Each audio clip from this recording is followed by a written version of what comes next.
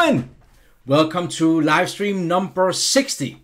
Today is Tuesday. It is the 19th of September 2017. Thank you so much for taking the time to join this live stream. If you're watching this, you're watching the recording. Haven't quite gotten anybody inside of the live stream yet.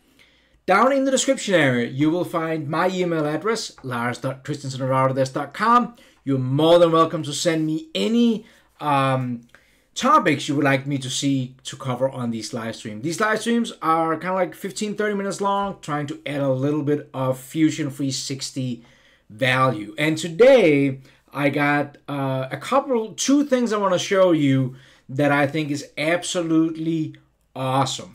And that is two learning centers, two learning portals, sources, two learning sources that if you are trying to learn Fusion 360, you definitely need to know about. I can see we already got a bunch of people in here. We got Tommy, we got Bob, Ricardo, Jacob, all of you guys in here. Thank you so much for taking the time to join the live stream. And again, if you're watching the recording, thank you so much. Don't forget, if you haven't already, we'd love and really appreciate if you will subscribe to the channel. So, what am I talking about? I'm talking about two pieces of content that if you're trying to learn Fusion 360, is two things I think you need to know about.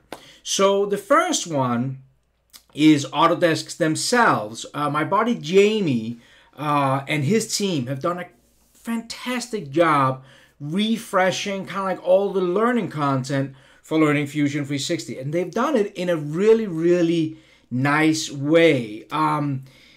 You know, if you're like me, that you have tried to learn, you know, we've been learning computer software for the last, I don't know, 15, 20 years. In the software, there's always these tutorials, and I've always kind of like struggled my way through them. Well, let me show you this.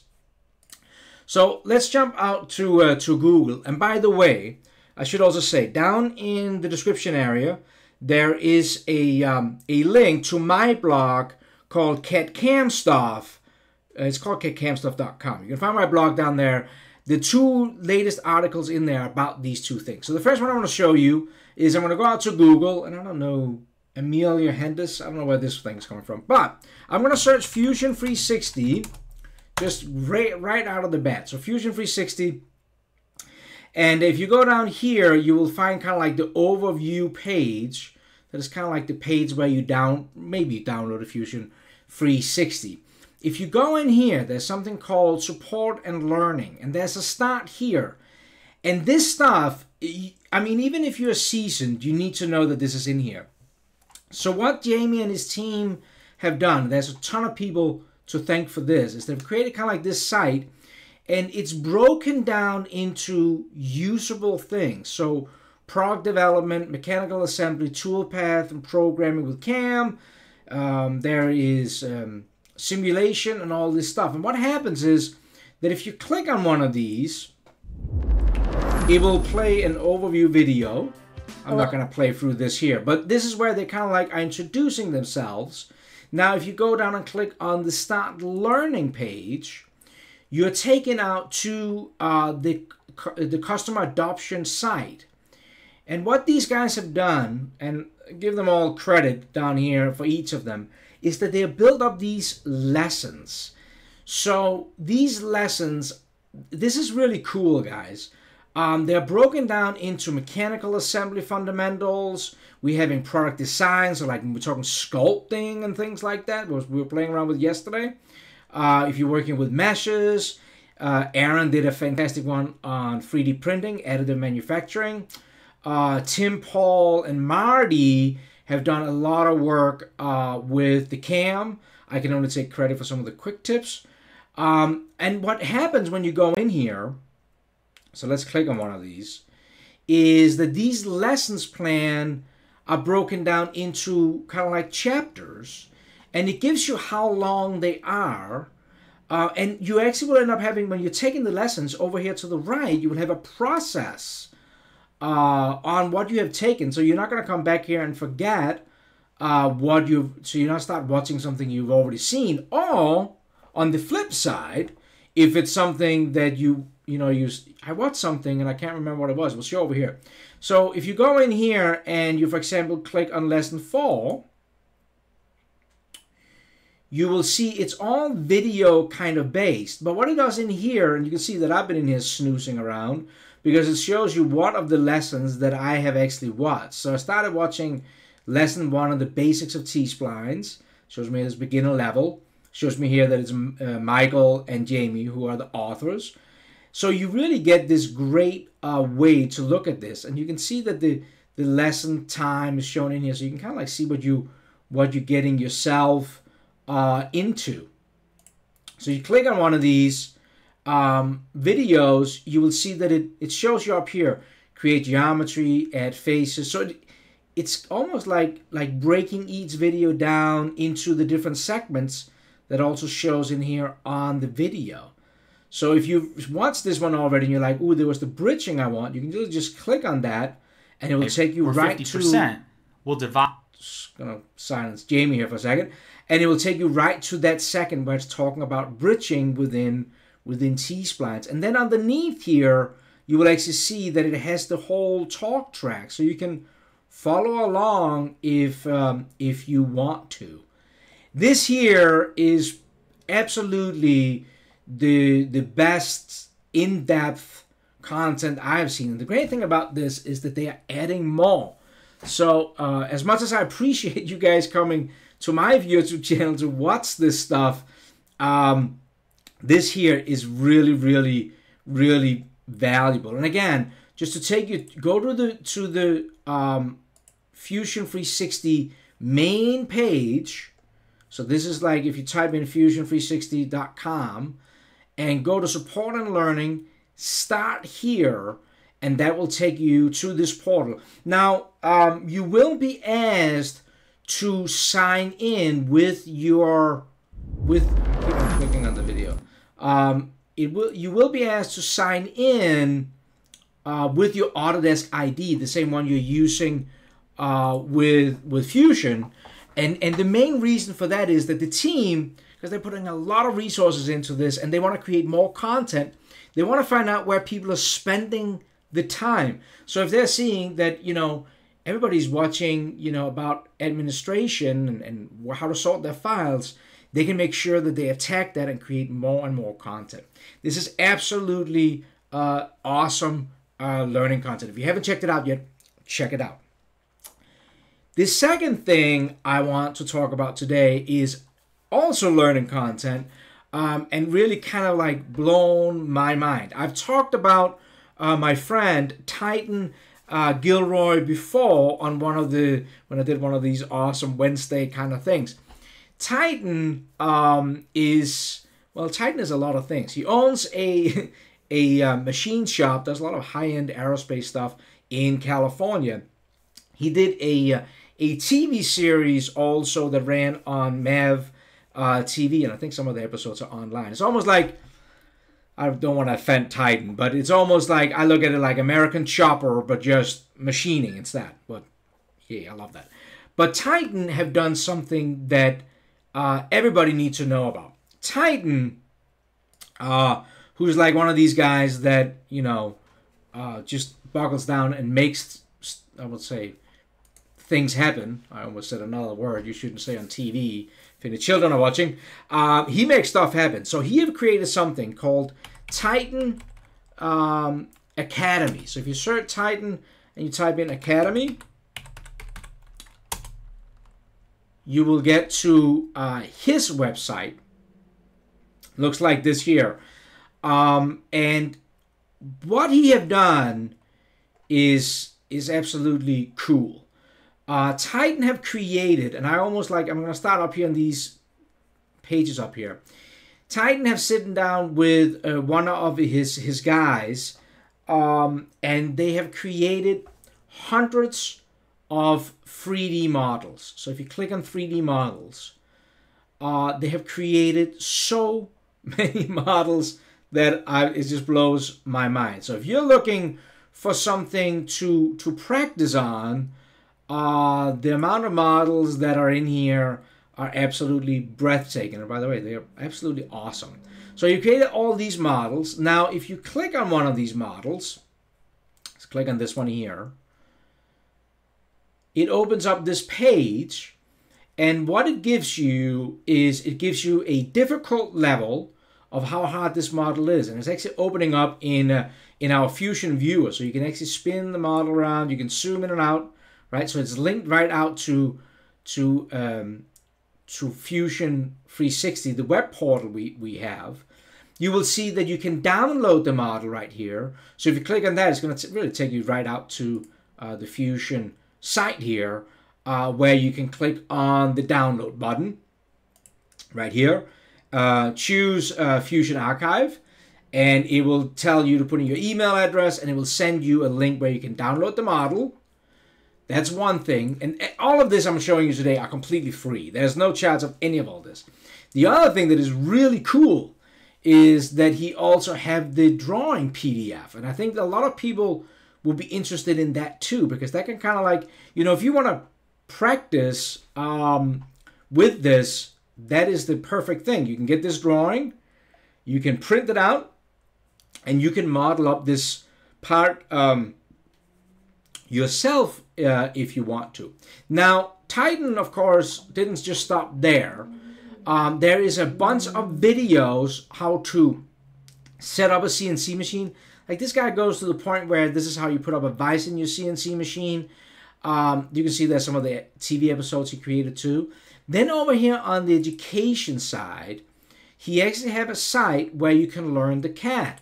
Here, Titan and his team will show you how to model up certain of these parts, a bunch of these parts inside of Fusion 360. I mean, just look at all these videos that is created of all these awesome parts, where it'll take you through step by step. And there's all kinds of stuff in here. Then you will also talk about how to program it with CAM in here. Same thing. And there's a lathe, and there is a chess set if you have live tooling for your lathe. All this stuff in here created absolutely for free. You create an account and you can start downloading and look at all this stuff. And probably the thing that is the most awesome about this, before we jump into Fusion, I'm going to show you something. Probably what I think is the most cool about this is that Titan did something, you know it when people are doing something that you are thinking, man, I wish I had thought about that. So he created all this educational stuff, primarily for schools. But I mean, we are all in school here learning something. But what he did was he made like, I don't know, 10, 15 parts that can be cut out of the same piece of stock.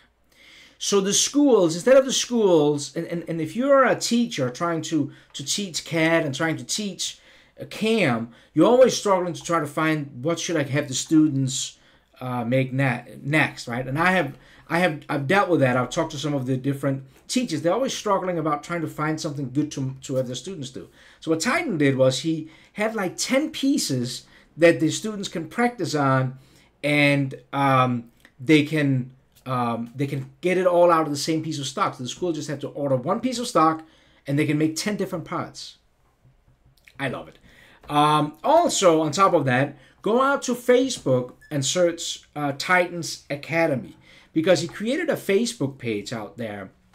And if you are looking for the place on the web where people are helping each other out the most when it comes to CAD and comes to CAM, right now, I would say there's a lot of forums out there. But right now, Titans of Academy on Facebook is a place where people are really helping each other out. People are sharing what they're working on. It's just a great, great thing. All right, so let's jump back into this.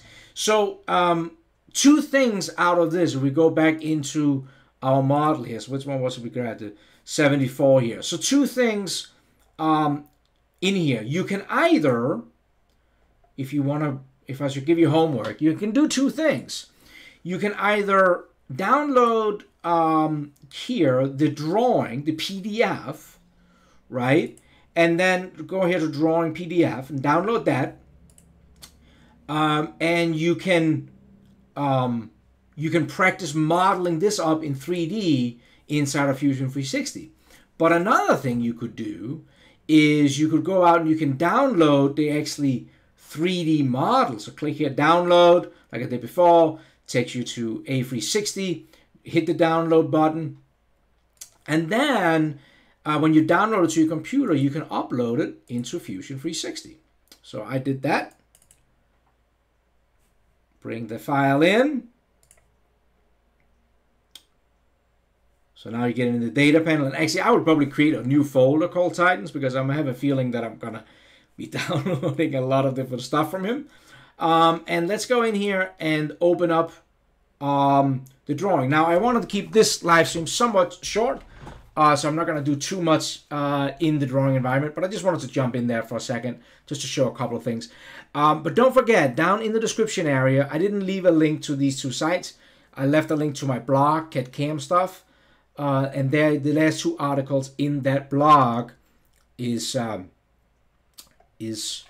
about the new learning portal and Titan of CNC. All right, so what I wanted to do was I just wanted to show a couple of things. So one thing is to take the PDF, like I talked about, and model this part up yourself. The other thing you could do was you could go and take the model and you could go into drawings and you could create a drawing from it, right? So we could hit OK, and it will open up the drawing environment in here. So I just wanted to get kind of like started with that. So if we're looking at the PDF, you could either print this one out so you could hold on it. I just wanted to show you a couple of things with the layout that's kind of interesting, because if you're using ASME, the standard view, this will actually not come in quite like that. So let's do this as our original view, the top here. So let me jump into Fusion. So in here, you'll see that when you populate a drawing, you always get populated with the base view. Now I can change it to top. So then I get that view there. I'm just going to place it over here. And then I can go ahead and hit OK. And that's kind of like the first view. Let's go back and click on the drawing. That's that view kind of there. Now, I want to show you something about the isometric view over here. So let me go back into Fusion, and I'm going to say I want to create another view. So that's called a projected view. The first one we did was a base view. Now we're going to create a projected view. And I'm going to select that base view as I want to project. So if I click on that, if I drag down, I kind of like get that view. If I go up, it goes the other way, over like this. Now I want an isometric view. But what I notice when I go out in an angle is that I never get the same view as in Titan's drawing. So I'm going to move this one over. This is probably the closest to Titan. So let me just click on that and place that there. Now when you place it, it gives you to place more, but I just want that one for right now. So I'm just going to hit Enter on my keyboard. That's going to make it all stick. And there is the view. Now if we go back again, I'm trying to make this view over here. Okay. So the first thing I know is that it's supposed to be like a solid color. So I'm going to right click on our view and say Edit View. And this little drawing view comes up here. So I can make it solid by shading it. We're calling it in CAD. Hit Shade It. Close that out. So now it's shaded. Now it's a different color. That's fine. But here's what I want to show you. We can actually go over here. We have a rotate. So we can click on that. And I can click on the view I want to rotate and then do a transform point, kind of like leaving where is it going to rotate about. And you can see how it's trying to snap. Doesn't really matter where I click. But now I can kind of like move that view, make sure that it's vertical, click again, and now I just got that view. So that's kind of like trick number one is you can move views around with the rotate button.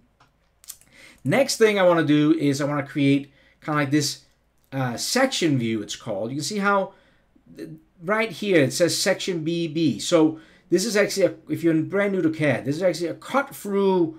I'm actually cutting right through the cup here and looking in from the side where the arrows are. So that is sitting right up here called section view. So you click on that and look at next to my cursor. It's actually giving me a little information. It says select the parent view that you want that section view from. So that's going to be this one. So I'm going to click on that. And then it says specify start point of the section line. And if I hover up, it would actually show me kind of like a dotted line where I could section from. So I'm going to click right here, and then it will give me kind of like this view. I can section through here. So I'm going to section right through, straight through the part. Now, when I'm done that, it will actually let me continue. You can actually multiple section lines, but I really just want like straight through here. So I'm going to hit enter.